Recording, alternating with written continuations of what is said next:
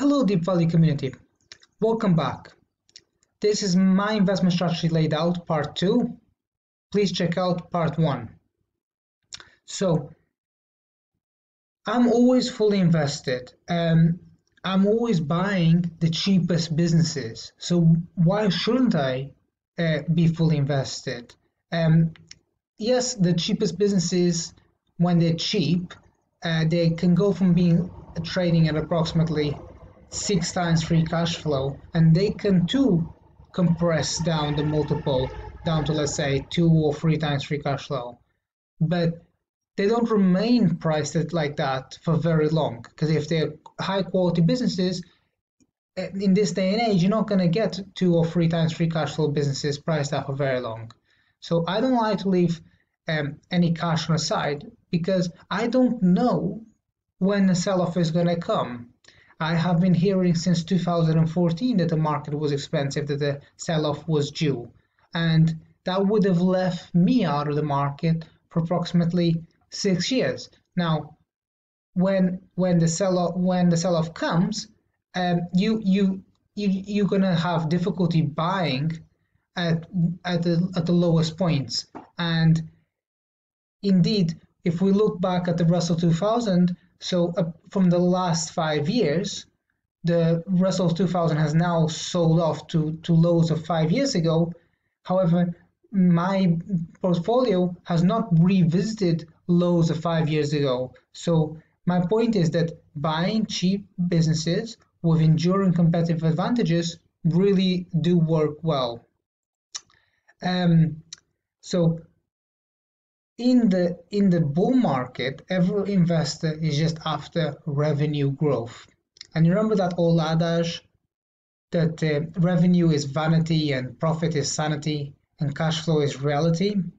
Well, it's true. Buying these businesses with strong, stable, free cash flow cheaply really does work. Now, everybody's seeking that type of business. So the game is to buy these type of businesses when others won't. There's no other reason for a business to go on sale apart from other people do not wish to buy it. And why would someone else not want to buy it? Because the outlook is horrible and it has poor visibility. So that's when you get this bargain opportunity, when you buy when other people do not want to buy.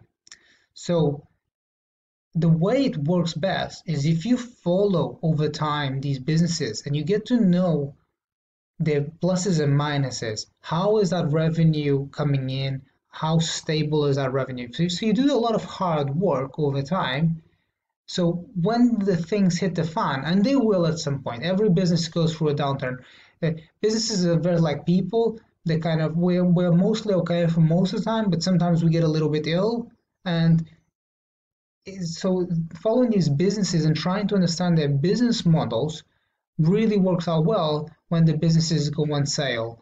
And I believe that it's worthwhile trying to follow the peers too, so that you can understand, like for example, I've seen from my own experience that investing in retail is difficult.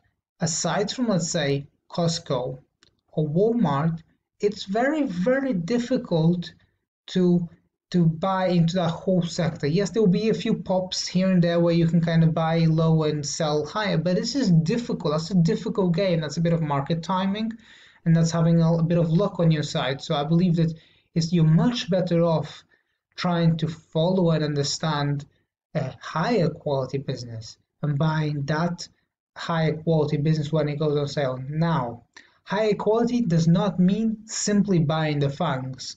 Higher quality can be a small business. It can be a business with, let's say, that the market cap is less than $1 billion. It can be a small businesses. Higher quality simply means a business that has high returns on invested capital, has quite a sticky business model. So it doesn't mean that you have to go for the well-known household names.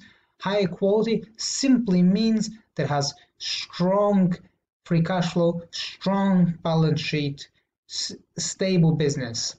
And before we wrap up, please subscribe and so that you can get my next video installment And as always, we can grow our value investment community.